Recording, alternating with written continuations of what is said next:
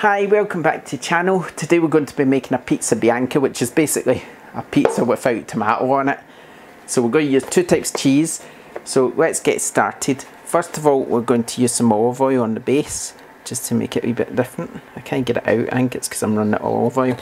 I said the olive oil right, woo! That's got a first. Next we're using some Fior Latte cheese. There we go, Fior Latte. And we're also going to put on some red Leicester, which is from Tesco. This is the finest stuff, so it actually tastes a bit better than your standard stuff. And it actually seems to melt quite nicely as well. So there we go. And we're also going to put some roasted Quorn on here as well, which has just been roasted in a frying pan with thyme and olive oil. That's it really. That's all we're putting on it. That's our pizza done. As you can see, no tomato, so let's go put it in the oven. Right, excuse me, Bailey. Bailey's in the way, as usual. Right, into the oven we go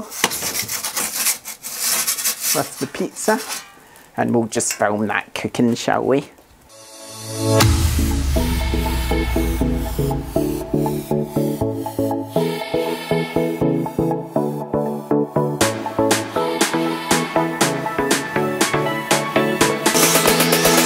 And there we go, pizza Bianca.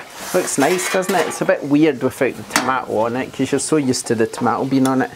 What we're going to do, just to give it a little bit of colour, is put a little bit of pesto on it.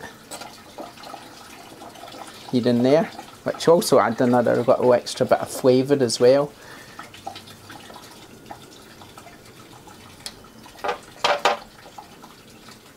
There we go. And there we go. Pizza Bianca. Looks lovely, doesn't it? So, of course, we've got to give it a try, haven't we? So let's do that. Okay, so we're going to give it a try. Make sure we get a bit of pesto in here and a bit of everything really. So I'm not going to have a huge bit because I'm going to have another pizza all to myself, but everyone's going to try this one. So there we go, let's have a look at it. There we go, we've got the roasted Quorn, we've got the red Leicester cheese, we've got Fior Latte mozzarella, and of course we've got the pesto. We've got a nice base as well, as you can see. So let's give it a go.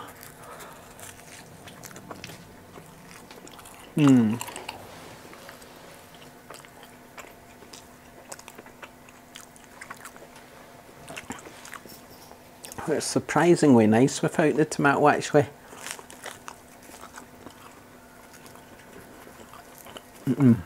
I mean, I love tomato on my pizza, but actually that's really nice. It's got lots of different flavours.